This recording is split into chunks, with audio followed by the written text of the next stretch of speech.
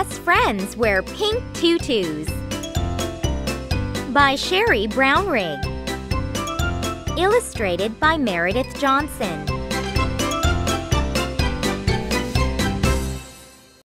Reading 1. I'm Amanda, and this is Emily.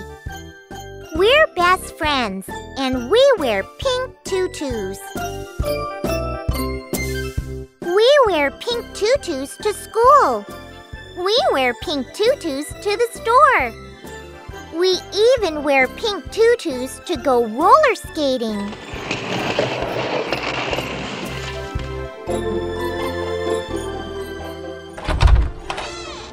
Best of all, we wear our pink tutus to ballet class. Our ballet class is going to dance the Nutcracker. Each student will try out for a part. Our teacher, Miss Yvonne, will decide who gets it. I want to be Marie. So does Emily. Marie doesn't get to wear a pink tutu, but she is the star of the show. Miss Yvonne says there can only be one Marie. I really want to be Marie, Emily says. But I really want to be Marie, I say. If I get to be Marie, then Emily will be sad, and that will make me sad. If Emily gets to be Marie, then I will be sad, and that will make Emily sad. Sometimes being your best friend is hard, Emily says.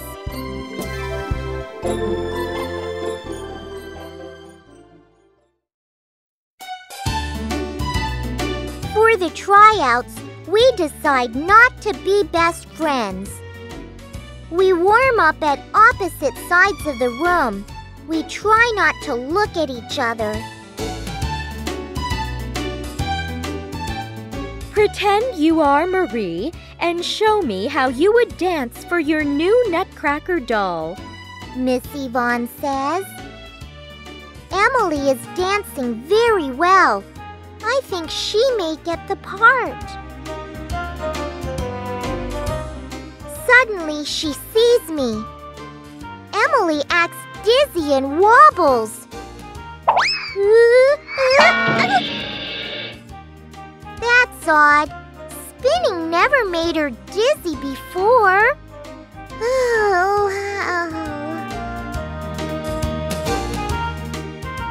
Now it's my turn. I point my toes like a real ballerina. Then I see Emily. I kick the doll over on purpose. Oops, it's not time for the Nutcracker to lose his head yet. Uh-oh. Miss Yvonne picks Nicole to be Marie. Nicole is an older girl. Amanda and Emily will be snowflakes in the snowflake waltz, says Miss Yvonne. Together? I ask.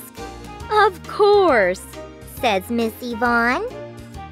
Miss Yvonne knows we dance better together. And we know we dance better when we are best friends.